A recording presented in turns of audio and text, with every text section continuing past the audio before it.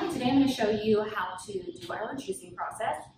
To start, we're going to need to get our limes or lemons, you have to wash them of course. With a chef's knife, we're going to cut them directly down the center. Try to get them as evenly as half as possible. After that, we're going to go to our juicer. I prefer to put a storing pour. You can also put like a shaker tin under there. When juicing, making sure that we are kind of giving it a little bit of pressure, more than you'd think you'd have to do. Once you get going, though, it's really not a big deal.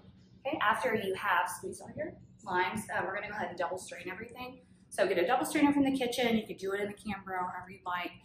Pouring our lime juice out, making sure all that pulp and everything is really nice and out of it. Okay, from that point on, we are going to go ahead and funnel it into our glass bottles. They will be indicated either with lime juice or lemon juice, depending on the shape. And then just drain your thing. Okay. Easy as that.